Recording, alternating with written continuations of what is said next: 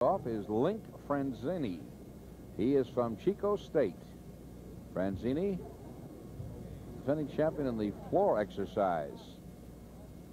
Did not do too well in the floor exercise, the first event of the evening. This event is considered by most one of the most popular events in gymnastics. And if you watch the intricate hand changes, there's one, a roll to eagles. Actually, he's doing inverted giants. His head is ducked under. There's a hop out with a pirouette. But the hand changes are very difficult. There's another hop. Nice reach under to his vault. Hop under the bar. Now he's preparing for his dismount. I believe it's a pike double flyaway. That was a nice routine.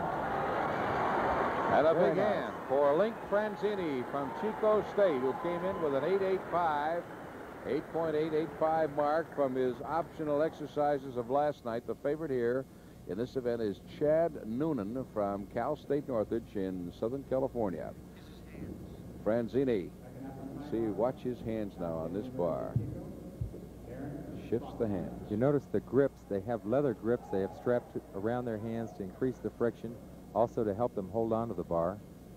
But there are a lot of changes. Here he's shifting his wrists. You go around the bar in the direction of his thumbs in order to keep the bar in the palm of your hand.